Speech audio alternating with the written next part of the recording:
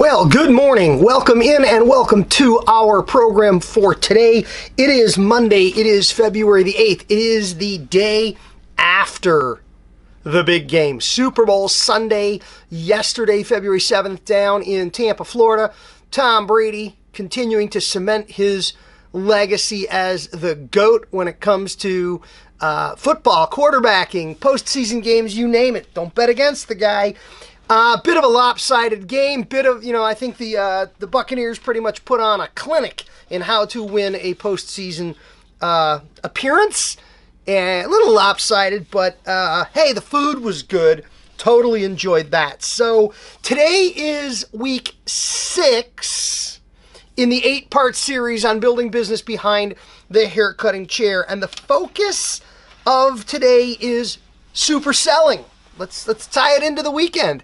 The Super Bowl, a big event on the calendar, and we're going to talk about the notion of marketing your business around calendar-based events or any other particular spot on the calendar for that matter.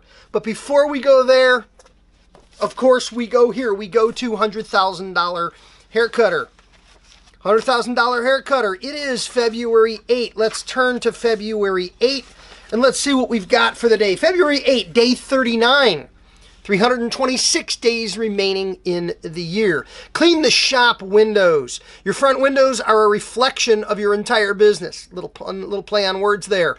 If your windows are filthy, customers make judgments about your bathroom, your station, your bookkeeping. They decide about other elements of your business and your personality. Doesn't take much time to address this little thing, which is really a pretty big thing. If you do not wash your windows yourself, there's always a local guy with a bucket and a squeegee. Let him do it for a few well-spent dollars. Let's talk a little bit about window washing. It's such a simple thing, but it speaks volumes for your business. This is something I learned a long, long time ago. It's the little things don't mean a lot. They mean everything. My father-in-law, who was my business partner in our shop, was a stickler for light bulbs. Anytime he ever goes anywhere, a restaurant, an event of some kind, he's always looking for burnt out light bulbs because to him, they're a sign of a lack of attention and a sign of a lack of care. It's a little thing, sticks in his craw. We joke around about it all the time. I'll never go back to that restaurant. They had a bulb out. Well, on one level, that's kind of silly. And on another level, maybe it's not so silly. It's about that attention to detail and the focus on the little things. And the windows speak volume about your business. Such a simple way to do better every single day. And I'll tell you the lesson I learned. I used to do my windows myself all the time. I did the windows in my shop all the time. And every week or so, 2 weeks, young kid with a bucket and a squeegee and a rag would offer to wash my windows. I said, nah, it's okay, thanks, I do my own windows. One day, for whatever reason, I let him do the windows. And I learned a lesson. He actually offered to trade me. He said, hey, I'll trade you. You cut my hair. I need a haircut. I'll do your windows. I said, you know what? Do my windows. I learned. Big thing that day. Put things in the hand of a professional. When he was done with my windows, I thought he stole my glass. Those windows were never that clean. Didn't even look like there was a window pane there. He got a good haircut. I got beautiful windows. We kept that tradition alive for quite a while in my shop. It was a good deal for everybody. Clean the windows. It starts right there. All right. Super selling. The Super Bowl has come and gone. Did you lever it to your advantage? You know, few of us will have the money to sign on as official sponsor of something like the Super Bowl or the Olympics. It costs tens of thousands of dollars to even get involved in a little way and millions of dollars to do anything big. And the Super Bowl and the NFL are notorious for being very protective about the phrase Super Bowl. You know you can't use it. You can call your marketing big game marketing, big day, super game. You can say a few things, but you can't say Super Bowl. Look at the ad that I ran yesterday on Instagram. I said big game, big deal, and I offered a big coupon. But I didn't say Super Bowl. But I had a little picture of a football. But I didn't use the Super Bowl logo or trophy. But I didn't use the NFL logo. but I targeted my promotion to the Super Bowl. You know, the calendar is loaded with dates and opportunities to market your business. Next up, Valentine's Day. Shortly after that, St. Patrick's Day. Not too terribly far from now. Easter's coming up. Father's Day, Mother's Day. All kinds of opportunities all over the calendar to market your business. You want to tie into these events legally, like respecting the trademarks of the Super Bowl, but using these as places on the calendar around which to focus and build business.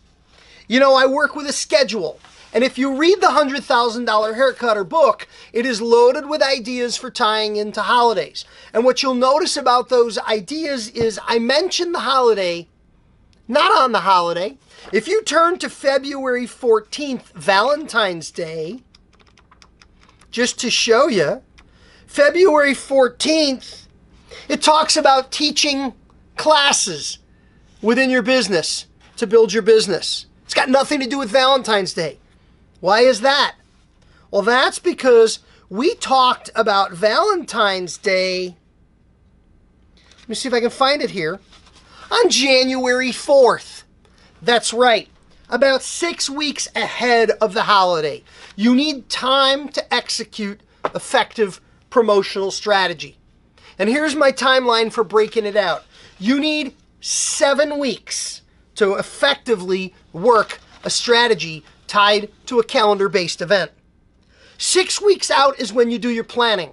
In my book, 6 weeks out, St. Patrick's Day. St. Patrick's Day is, when is it? It's the middle of March. It's the 17th. I mentioned that the beginning of February. 6 weeks out. 6 weeks out is when you do your planning. You talk about what you're going to do. You get everybody involved in the discussion. You hatch your plan 6 weeks out. 5 weeks out is when you build everything. That's when you create your flyers and your postcards and your mailers. You write out your newsletter. You order your posters. You shop for your decorations.